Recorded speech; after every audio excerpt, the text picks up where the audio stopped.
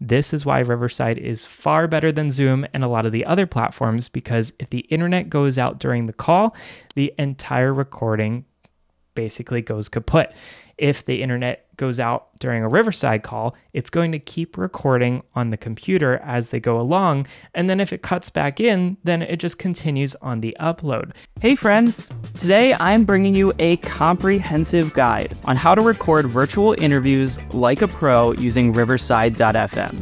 Before we embark on this tutorial, a quick heads up. This video is proudly sponsored by Riverside.fm. I bring you sponsored content only when it's a tool that I genuinely use and trust. Riverside.fm has been my go-to for the past 3 years, especially for recording seamless and professional virtual interviews. So I'm going to start by logging into Riverside, and you can see here all I need to do is go to Riverside.fm and I get to log into my dashboard. Now I want to go ahead and create a new studio from one of the studios that I've used in the past. So I'm just going to hit the plus sign over here, and I'm going to title this studio New Studio.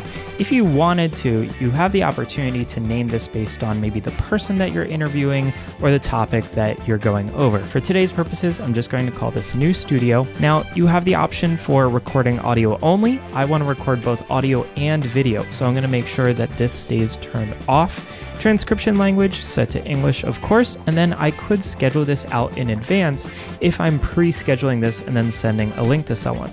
Now we'll hit create, and this brings us to our studio. Now I can go ahead and copy this shareable link, and this is actually what I'm going to do because I'm going to copy the link, send it over to my other computer, and that's going to allow me to jump on my laptop to pretend to be a guest. So in today's studio, we're actually going to have a guest visitor, and you'll see in just a moment. So I'm going to jump into the studio on my main computer, and this is what you would be doing as well. I'll type in my name, that's Zephin, and I'll go ahead and select that I am not using headphones. If I do have the opportunity to select that I do have headphones, and then I'll choose the right camera. So right now it's just using my built-in webcam. I want it to use my nicer camera, so we use the Streamer X camera. Now it looks way better, right? Then we go ahead and choose our microphone. So I'm using the Shure MV7. And then our settings for the audio as far as speaker goes. So if the person on the other side is speaking, I want that to come out through my speakers. Then I will join the studio, and bam, we are in our studio. Now, what I need to do is invite my guest and get them into the studio. So remember, I copied that link before, and I can go ahead and invite more people here. If I just click on the People tab, I can see once the people are in, or I can invite them from this box that's open right here. So I'm going to copy this guest link, and note that they have a guest, audience, or producer role. If you are a guest, you're going to be recorded. If you're audience, you are just sitting in, kind of listening to the call. And if you're a producer, you get a little bit more control over what's happening in Riverside, but you're not being recorded on the call. Note that there are a couple of different types of people you can invite. There's a guest, audience, or producer. Now, guest is what we're going to choose since we want our guest to be recorded, but you could choose producer or audience depending on whether or not someone is just sitting in on the call or if someone actually wants to have some control over recording the call. We'll stick to guest for right now. We'll copy this link, and I'm going to jump over to my laptop for one quick second so that I can get my guest in on Riverside. Okay, so we can see our guest who is in on Riverside, and today's guest is just my virtual friend here who's going to be sitting in and talking. We're going to keep him silent for right now, so he's not speaking at the moment, but as you can see in our side panel here, you do have control over the volume of both yourself and other people. I can also see information about the guest and the camera that they're using. So for me, right now it's just OBS because that's what I'm using to play back this video as kind of a fake guest. But for them, let's say they have like an Elgato camera or an Insta360 camera, you're going to see that camera in there. And then you're also going to see what they're using as far as speakers and microphone go. You can take them out of the call if you had to. So for whatever reason, if someone got unruly, you can remove them from the call. But this is your dashboard. This is where you're going to control everything. I'll give you a brief tour. So for one, we can title our recording at the top here. I will change this from untitled recording to VIP recording because this is our very important special guest today. I will hit save. There's some settings up here, so I can click that little settings bar. and I can choose whether we're recording audio only. If we want some noise reduction turned on, we can choose our audio sample rate, and then participant video recording. So you can select whether it's standard resolution, which is up to 720p, or advanced, which is up to 1080p or 4K. Notice that when I choose this, it will allow me to switch over to a better resolution. You saw the screen kind of jumped a little bit. It's just changing over to the higher resolution. Now there's a lot more settings in here. There's transcription language, there's recording start, so you can actually show a starting countdown timer before you start recording. And of course, there's other things that you can go through. I can't go through all of those in this video just right now, but I want to call out something that's happening here. So for one, you might notice that the image quality of both myself and my guest may start to degrade over time. I want you to know that that doesn't happen in the recording. This is just while you're on the call, since Riverside typically has to handle 1, 2, 3, maybe even 4 or 5 people in on the call. And so it's a lot of video feeds to show at once, but never fear, the recording itself is actually in really good quality. And that's the beauty of Riverside. They are recording locally on each person's computer, and that local recording is uploading while you're live on the call. So if they have a slower internet connection, it'll still keep going and uploading, but you might stop that recording and the upload might not be finished. All they need to do is just leave that window open. They can step away from the computer, they can leave for the day, but as long as the computer stays on and connected to the internet, that video can keep uploading until it's done. Then you can go in and grab the recordings later.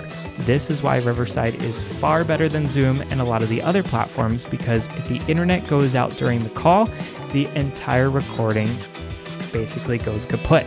If the internet goes out during a Riverside call, it's going to keep recording on the computer as they go along, and then if it cuts back in, then it just continues on the upload.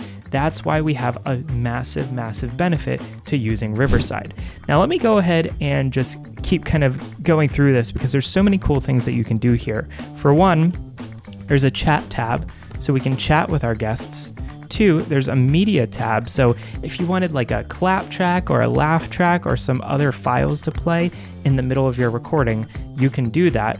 And then 3, I want to show you this expand frame option. So if I am looking at a guest, I want them to be bigger. I don't want to see myself in this large window. I can go ahead and just check my shot real quick and hit expand frame on my shot, and then expand it again depending on what I want to do. So that way I can see, make sure my background looks okay, that this looks okay, my lighting looks good. I have the option to do that with anybody that's on here. So if there were more people on the call, we could do that. And that is not going to get burned into the recording.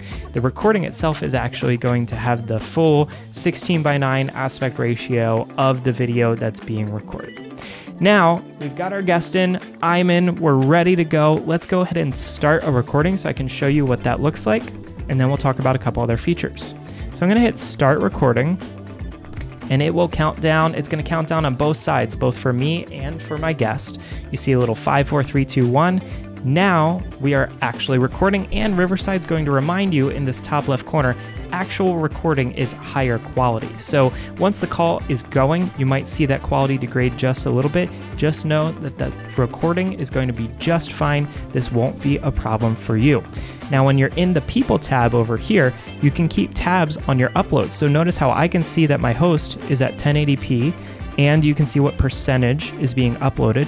I can see the same thing for my guest. So I can make sure that things are getting uploaded. I can also see it in the top up here to make sure that everyone is getting uploaded.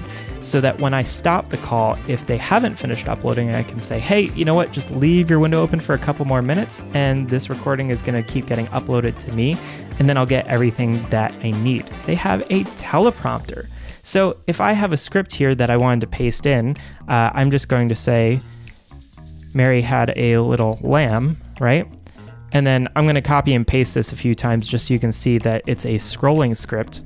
When I go and hit play on here, it will start to scroll like a teleprompter. Pretty nifty, right? One more thing that I want to show you, we can also screen share.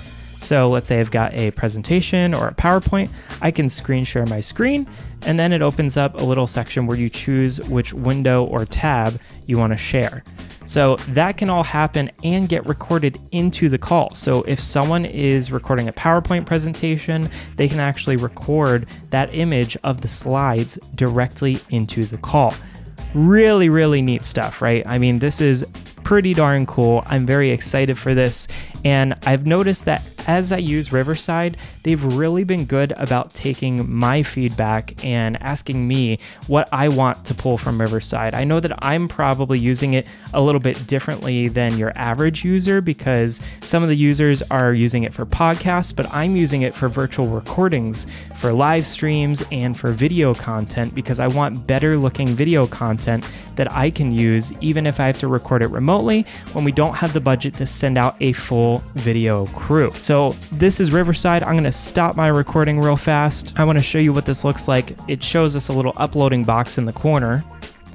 And for right now, I've finished already. We have 20 seconds left for our guest to finish uploading. So I'm going to let that keep rolling on through. That's mostly based on their internet connection and probably because right now my special VIP friend is coming from a laptop that's on Wi-Fi. So that connection is going to be a little bit slower than my computer that's hardwired in. Now look, we've completed. You can even see it up top in this corner, upload complete. And now we are both clear to leave the room. So I can say goodbye to my guest. Thank you for joining me. I'm going to hit leave. And I'm going to end the session for all. So of course, I could download my record or my guest record. I can download us together as like a side-by-side format. But now that it's done this, it's going to start creating a transcript. Yes, it's automatically transcribing our discussion. And then I can go into the magic editor. So I can go to edit. If I want to adjust the frame size, I can go to a 1:1. I can go to a 9:16. I can go to 16:9. So there's no limitation if I'm trying to create some vertical video or some square video for other social media platforms. A couple other quick little things up here. One, you've got this button right here for Magic Tools. This is a new feature they've added. It's going to allow you to remove all silences from the video. And Magic Audio, they're going to use AI to enhance your audio and make it sound better. All right, cool. Looks like our transcript just popped up. So now we can edit by transcript if we really wanted to. I can actually go in here and go to certain parts of the video and I can find it all based on this transcript.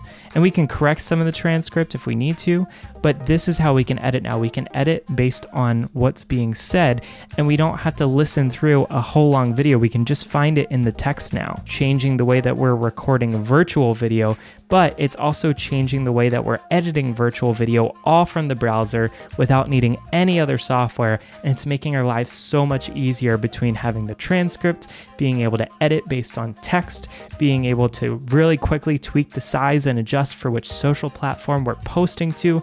This really is an all-in-one solution. Now, if you're ready to elevate your virtual interview game, here's an exclusive offer for you. Using the coupon code ZEPHIN, you can enjoy a 20% discount on any Riverside plan. Check out the link in the description down below to seize this special offer. Ready to take your virtual interviews to the next level? Follow this tutorial. Give Riverside.fm a try, and don't forget to use that coupon code ZEPHIN for an extra discount. Any questions or experiences to share? Drop them in the comments. If you found that this tutorial was helpful, hit the like button, subscribe for more, and I'll see you in the next video.